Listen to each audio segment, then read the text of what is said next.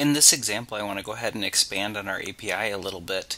So right now, the way our API works with this GET request is it's going to scan our entire baseball stats table and give me all of the baseball stats. So it's going to give me all the players and all the teams and all of the games.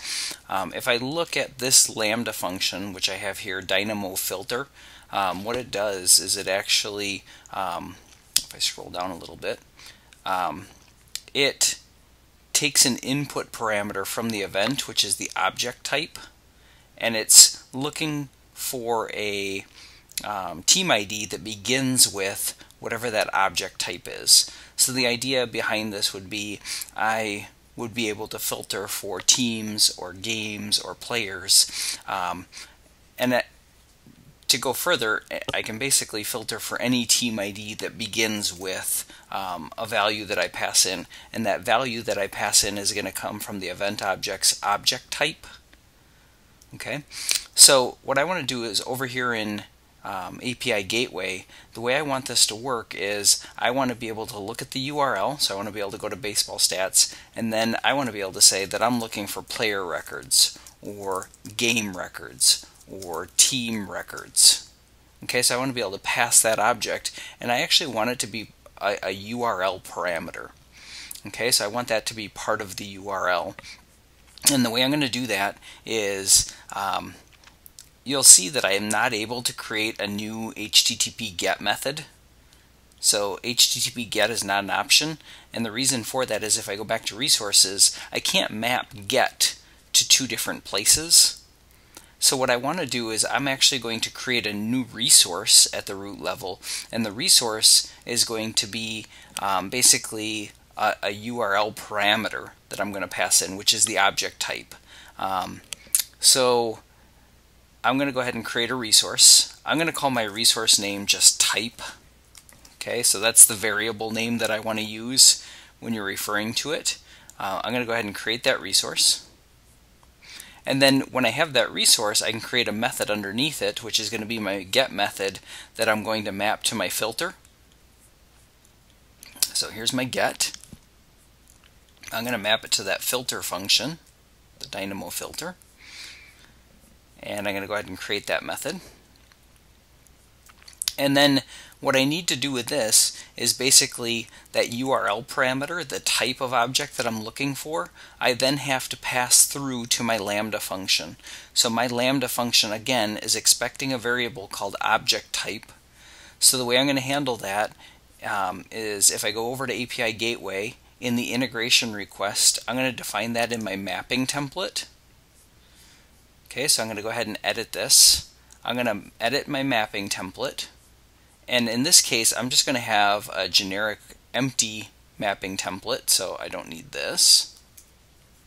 It's still for JSON data. And we're looking for an object type parameter that's going to end up in my Lambda function, so that's where this attribute comes from. And the value of that object type, I want it to be that URL parameter. So the URL parameter in API Gateway I just called type. So the way I'm going to get that is I'm going to say $input.params, and then in single quotes the URL parameter name that I used. So I'm just passing the object type. Okay, I'm going to go ahead and save that. And then I should be able to deploy my API. Okay, so now I've deployed the API, and if I look, you'll see that that endpoint is a little bit different. So you'll notice that it's expecting that type parameter as an endpoint. So now if I come back over to my browser and I say I only want to see the team records, and that is basically indicating that the team ID is going to begin with team, right? So you can see that it starts with team. I could use team info, but if I just pass in team, that it does begin with team.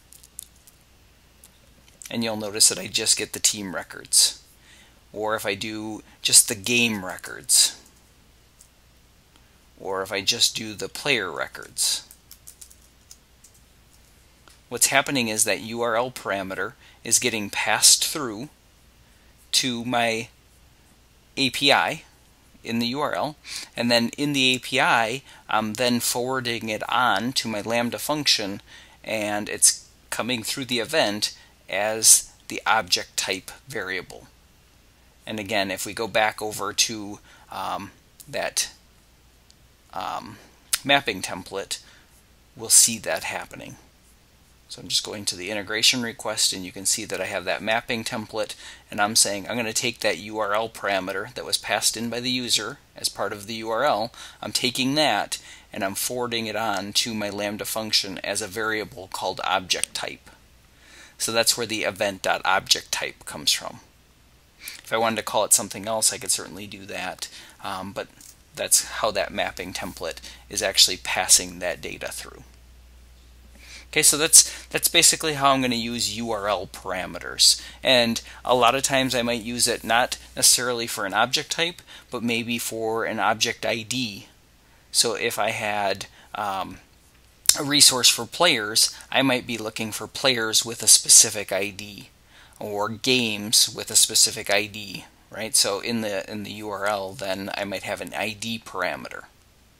Okay, and then I would look at not all the records, but a record with that specific ID. Okay, so there's lots of ways to use these URL parameters, and the URL parameters are really good for search engine optimization as opposed to using query string variables, but really this is in place of query string variables.